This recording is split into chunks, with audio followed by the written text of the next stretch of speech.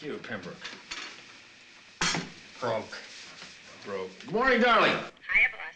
Did you get a chance to check out Miss Crane's phone call? Yep. Chicago representative says they were on the phone together right up until she heard the shot. Said it was strange for her to call at that hour, and she didn't have much to say. But an alibi's an alibi. Yeah. Did you call the sheriff's office? Yes.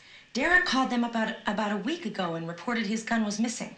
That means premeditated murder, right? Sounds reasonable. Max, see if you can get a hold of the telephone company records for that night. Check. Also, see if an autopsy's been done. Find out if Derek Ridd's been a sick man. Check. You're an angel. Check.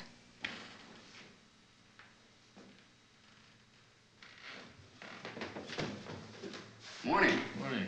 You look puzzled. Yeah. Listen, did you hear any footsteps right after the shooting, like somebody running? Well, I don't know. What do you mean you don't know? I guess I dozed off for a minute or two. Cards aren't as exciting for me as when I was younger. I heard somebody scream, and I guess that woke me up. No, I was still groggy. That's right. Elisa had to shake me awake. You usually nod off like that after dinner? No, usually I can't get to sleep at all. Had a few pops, huh? Just one. Elisa mixed one drink for me. I drank it, and that was it. Look, Kavanaugh, I'm not a bum.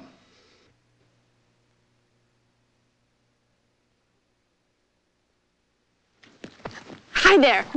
I saw that Sissy was wearing a high school pin, the kind that boys give to girls. I hadn't noticed it before. I asked her where she got it. She wouldn't give me a straight answer. The most logical reply would have been that a boy gave it to her at school, but she didn't say that. I'd ruled out the murderer gaining entry by the windows. No brilliant deduction. The windows had been closed and locked from the inside.